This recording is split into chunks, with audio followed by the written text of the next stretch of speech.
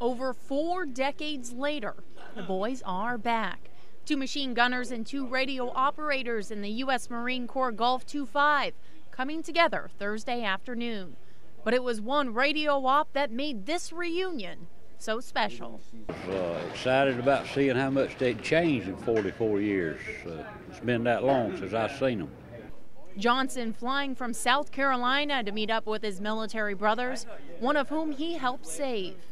Arnold was with me the day I got hit on August the 12th of 1970 when our platoon walked into 2 155 howitzer rounds that were set up as booby traps.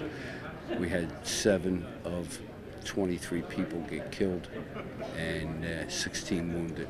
Best lost both legs from the incident, but that disability hasn't slowed him down in the least, and his friends know that for a fact.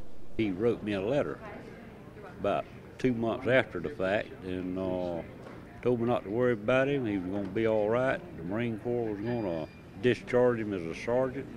He was going to be fine. And he done exactly what he said. He seems great. I mean, he's got a grip on it, on everything. This gathering all thanks to another veteran. Ronnie Kidder, I really got to thank him. He's the one that actually found him.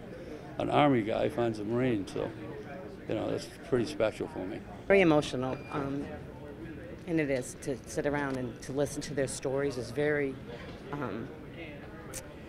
overwhelming. Who looks best out of all 4 of you? I think Johnson looks pretty dangerous.